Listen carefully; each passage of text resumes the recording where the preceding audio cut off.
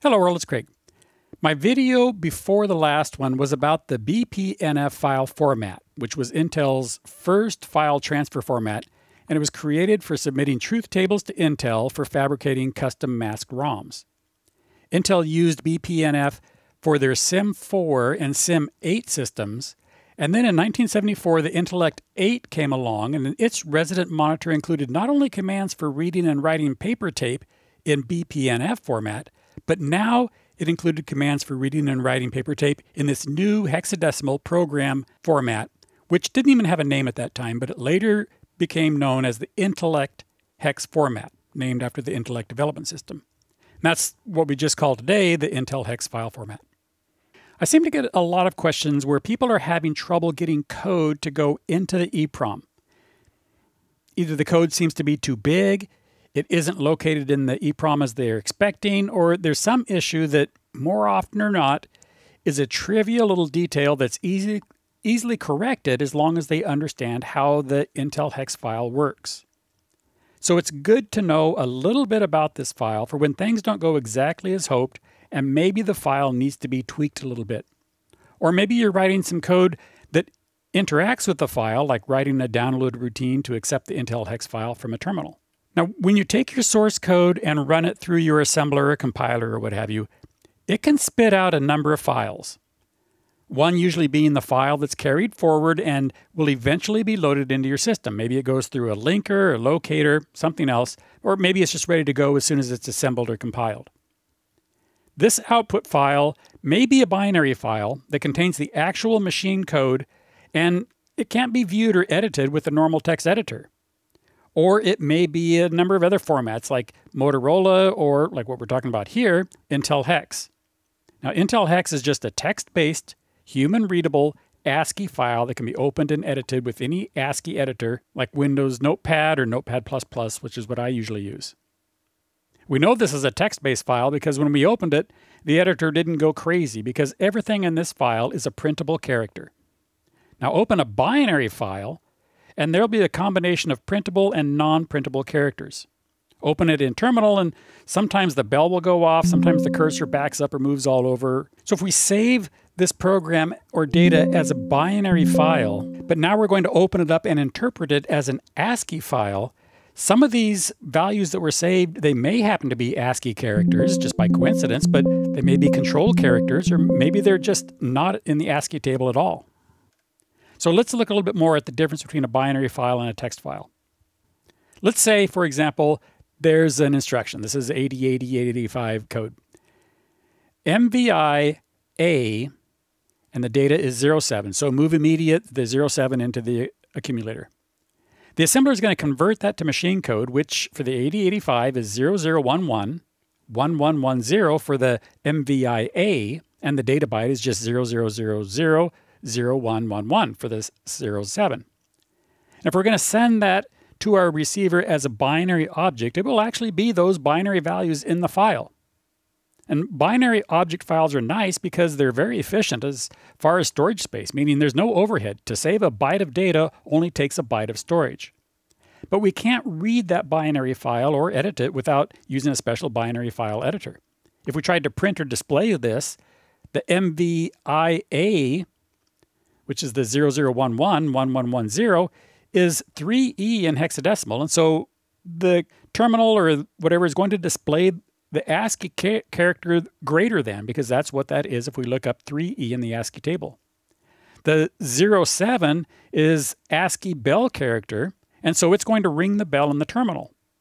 If we had a 0C in there, it's going to do a form feed, 09 is a horizontal tab, and the list goes on and on. So when we dump this out to the terminal, some things are printable and some things are just control characters that are going to make the terminal go wild. And back then when working in the terminal room, you could always tell when somebody accidentally tried to display a binary file because the terminal or the teletype would go crazy and the bell would be going off constantly and it'd be scrolling out paper like mad. Now let's convert that MVIA07 instruction into ASCII so it's printable. MVIA was 3E. The 3 in ASCII is 33 hex. The E in ASCII is 45 hex. The 07 will be 30 hex for the 0 and 37 hex for the 7. So that 3E07 in binary or in ASCII now, is 33453037. So that's 4 bytes of data. We just doubled the amount of paper tape, punch cards, or whatever storage media we're using because we went from 2 bytes of data to now 4 bytes of ASCII. But the advantage is that now we can easily edit this file because it's human readable and everything in this file is a printable character. So if we go back and we look at our Intel Hex file, there's no crazy business here like when we open the binary file. It's a series of hexadecimal numbers. Except for the leading colon, everything we see in this record represents a hexadecimal byte of information. For example, if we see a 4B in this file, it's obviously 2 ASCII characters, a 4 and a B. And if we were reading it, we just say 4B, and you automatically think that those 2 characters represent a byte of information. In binary, that 4B is 0100, 1011. And the upshot is that every 2 ASCII characters are 1 byte of data. So there's a little bit of conversion going on when the file is made and when it's received from a byte of data into ASCII. When creating the file, that 1 byte of data is split into 2 nibbles, and each nibble becomes an ASCII character. And the opposite is done when the file is received before the data can be put into memory. So always remember that, like nuns, these bytes travel in pairs as 2 ASCII characters. Now the general format of each line looks like this. We know that it takes 2 ASCII characters to make a byte. So at a minimum, we can divide this into 2 character groups. Each line is called a record, and it begins with a colon, called the record mark, which signals the start of the record. And remember, this is the only single character allowed. After that colon, everything else is in pairs. So there's 2 ASCII characters that represent the number of data bytes in this record. Since it's a 2-character value, or 1 byte of information, that means that the maximum number of data bytes that can be in this record can be FF, or 255 bytes. And 00 is also a valid number, meaning there's no data in that particular record. Now this is the number of data bytes only, so none of the support values, the preamble here, are included in this count. In this file, most records have 20 hex, or 32 data bytes in that record. Now after the record length, there are 4 ASCII characters that provide the starting address of the destination for the data bytes in this record. And these are big Endian, so if the value is 203E, the destination address for the first data byte is 203E, and then the next data byte goes into 203F, 2040, and so forth. In this file, the first one starts at 0000, and they go up in these 32-byte increments each time, because each record has 32 bytes, or 20 hex. Now the last preamble byte is the record type, which is another 2 ASCII characters that were put into future-proof this file format. 50 years on, there's still only a few record types. 0 is just normal data. 01 represents the end of the file. 02, an address offset, and so forth. You can look these up. Depending on who you ask, there's really only a handful of these defined, and they tend to become less and less standard as you get away from that first little group. In this file, we can see that everything is a record type 00 except this last record, which is a 01, meaning it's the end of file. Now, I've been known to use this file record type to pass additional information to the receiving system. So for example, if I want the receiving system to do something other than just return to the user prompt after it's downloaded this hex file, I use the type 0E, which is, I just invented that, to tell the receiving system that after the download is complete, as a last step, I want you to put the last address you got into the program counter, which effectively tells the receiving system to jump into some code and execute. So if my receiving program receives the record 002000 0ED2, when everything else is completed in the last step, it continues the execution at 2000 hex. And actually, I got that idea from some Intel code, but it doesn't seem as though they formalized that as a type. But the concept of including the execution starting point was actually something Intel was in one of their monitors. Okay, so after the record type, then the data starts coming out. And again, it's byte by byte, so there's 2 ASCII characters for each data byte. As noted, the first two characters, this has 20 hex or 32 bytes of data. F3 is the first data byte, 3.1, FF, 1F, and so forth. This is opened in Notepad++, so it knows it's an Intel Hex file, and it's colored the data to make it more easily readable for us. Now, the last byte in this record is an error checking byte called the checksum. Checksum is simple in concept and simple in practice, so it's nothing to fear. It's just the 2's complement of the sum of the entire record except for the colon. So let's do this last line because it's nice and short. If we add up the bytes, 00, 07, 6D, 01, we get 75 in hex. 1's complement is 8A, so 2's complement is 8B, which is the last byte that's added onto this record. So that's the checksum. Now, for a second, let's pretend to be the receiving program. And we're reading this last byte, or this last record. As the bytes come in, we add them to an 8-bit register. When we get to the last data byte, the sum was 75, as we just did that just a minute ago. For longer records, that 8-bit register will overflow several times, but we are only keeping the last 8 bits. So our value is always only 1 byte long. We just let everything else roll off to the left.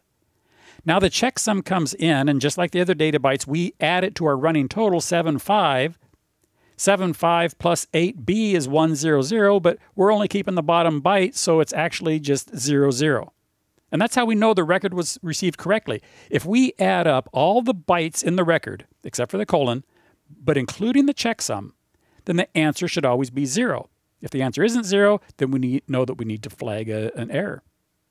If we look at this, unless you're actually displaying control characters, you won't notice that each line ends in a new line. Usually it's going to be a carriage return and a line feed, but those are considered white space and are thrown away by the receiver. But if you're writing a receiver program, you need to kind of adapt. You don't know if the sender included a carriage return or a carriage return on a line feed, or just one or the other or both. Now, there aren't comments in the Intel Hex file, but if you're so inclined, you can probably get by with it, sneaking in comments in with the other white space. It's just going to get thrown into the bit bucket. At least if it were my code, it would just throw away those comments. And that's as long as you don't put a colon in the comments, which is a reserved character, because as soon as it sees the colon, it's going to start expecting these ASCII values. So we saw the maximum number of bytes that could be in any record is 255. When this file was created, they limited a record to 32 bytes, so it would fit nicely on the terminal. 32 bytes plus the preamble and checksum is 37 bytes, which takes 74 characters, plus the colon, 75 characters, fits nicely in an 80-column terminal. So all of these are data records, except for the last one, which is an end-of-file record. But you can see that the end-of-file follows the same format: 0 data, some address, the data type is 01, and then the checksum. The address in this line can be a little bit of a wild card. The assembler that I use puts in the program counter when the end pseudo opcode was processed. Now let's finish up by looking at how crappy EEPROM programming software can throw a wrench in this whole process. Here's a list file for a resident monitor for this MCS85 minimum system. And for the most part, this is meant to go into an EEPROM, but I can also use the hex file to download into another data ROM and also into RAM. This isn't just for programming EEPROMs. So here in the code, I make some ROM reservations that are in this program EEPROM, and then up here I make some RAM reservations that are going to be up in the RAM. And finally, here at the end, I have some data that goes into another ROM, which is a data ROM that's up higher. Now, the assembler handles all these correctly. It creates the Intel Hex file that looks like this. Here's the ROM reservations at 07F5, the RAM reservations at 18B0, and the data up here at 2800 hex. And also note, I'm bouncing around the program counter to load interrupt locations. And that's the reason why a number of these are just 3 data records, because they're at different addresses. These are all vector interrupts being loaded. So now let's load this file into our XGECU programmer, or whatever it is, to program into an EEPROM. And it won't load correctly. It did the first record down here at 7F0, which was that version number that I reserved in the ROM. But when it got to the RAM reservations, it crapped out and it didn't come back. Now, if I had selected an EEPROM that included this whole memory space, then it would have loaded everything okay. Or if I select an offset to only do the RAM or only do the data ROM, then it does that portion okay. Say if I offset just the 1800 part, that loaded okay. Or the 2800 part, see, that loads okay. The problem is that for some reason this software does not like moving the destination pointer up to an area that's not in this EEPROM device and then moving the pointer back into the EEPROM space. So to get it to load properly, I need to either delete these 4 lines that define the RAM values or move them down in the file so that they're in the correct space so the memory pointer isn't having to move back and forth. So let's move them down here so that the memory pointer doesn't have to move back up. These 4 lines here, we cut them. And down here where they belong, we paste them. We save it, open the file, load it, and now it reads the file okay. So who knows what their thought process is? But that's the sort of tweaking that you may need to do to get the Intel Hex file to load properly. It's not your fault, if some of these things don't load. And I've never had any problem on any of my vintage programmers. They fully understood the concept of the Intel Hex file. In the next video, we'll go over some assembly language code to send or receive these Intel Hex files. In the meantime, that's it for this video. As always, this channel isn't monetized, so if you get anything out of the videos, please like, subscribe, or share it. Thanks for watching. Talk with you later. Bye-bye.